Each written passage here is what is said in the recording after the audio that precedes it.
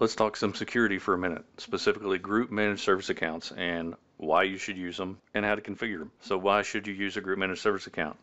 Number one, the system transparently changes the password every 30 days. Statistically speaking, you're still probably using a traditional user account to run services. And in that scenario, either you probably set the password to never expire, or you create a alternate password policy outside of your regular domain password policy that specifies that that account can have a password for 365 days. So you're only changing it on a yearly basis versus every 30 days. Both practices bad.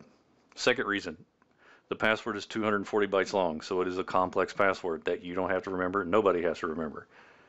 And number three, it cannot interactively log on. All right, so in my scenario, I am going to create a service account that I can use on two different computers, my SQL machine and my SCCM machine. So first things first, I'm doing all this from a non-domain controller. So in order to do this, you're going to have to install the AD module for PowerShell if you're doing it from a non-domain controller. So that is step one. Step two, and this is more of an optional step, you don't necessarily have to do it like this, but this is how I do it. I'm going to create a security group in Active Directory and add the two machines to that group so they will have the ability to retrieve the password from Active Directory. So this is my group, two members, my SQL and SCCM box. Oh, let me go back here. As you can see, no service accounts at this point. All right, so setting a couple of variables. This is going to be the name of my service account. Obviously, you could change that.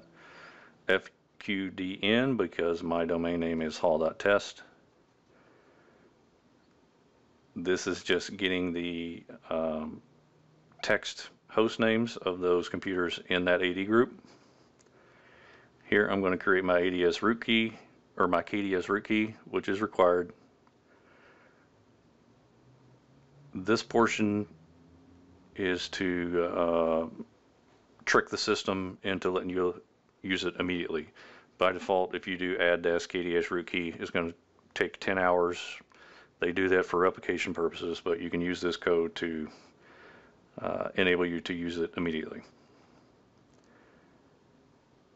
This piece, I'm going to get the identities of my two computer objects, and then this is really where the managed service account is created. So I'm going to use my name variable,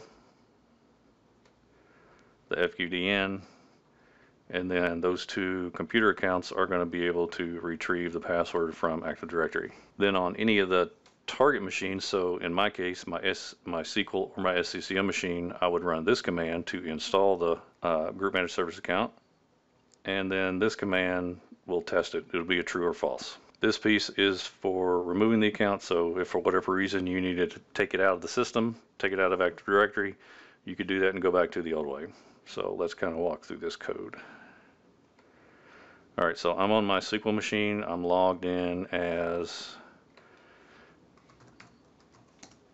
an admin. Yep, Hall is my enterprise admin. So I have already done step one. So let's run this, set our variables. Good to go. Let's add our root key. Good to go there. Get our two computer identities. And let's look at that variable just for giggles. So that's what it looks like. Now I'm going to create my service account. So at this point, my service account should be in AD. Let's switch over to my domain controller because I don't have R set on that SQL server. Hit F5. So there is my service account. Now let's go back to SQL. I'm going to install it on this SQL machine. Theoretically, should be good to go. So let's test it. True. Now at this point, the service account is on there. It's not being used by any service. So I have SQL installed on here. I'm just going to change the service account for the SQL service. So I am in Configuration Manager. Let's go to Properties. I'm going to Browse. Oops. I need to go to the domain because this is a domain account. Make sure Service Accounts is selected. And then what I name it, SVC _SQL. Okay, should be good to go. And you notice it puts $1 at the end of it, so the system has recognized that's a group managed service account. So I don't need to put anything in the password, leave it blank. Hit apply. You're gonna have to restart that service. Hit yes. And there we go, it made the change, restarted the service. Let's refresh, make sure it's still running. Yep, you can see it's still running there. All right, so as you can see, our service is running again, so that's pretty much it. Now, if I want to remove that service account, let's run this piece, giving it the service account name. It's going to ask me to confirm, yes. Now let's go back to AD, refresh, and our service account's gone. All right, so that's a quick walkthrough on why you should use a group managed service accounts and how to do it. If you have any questions, all my contact information is below, or leave it in the comments. Rate, comment, and subscribe, and I appreciate you watching.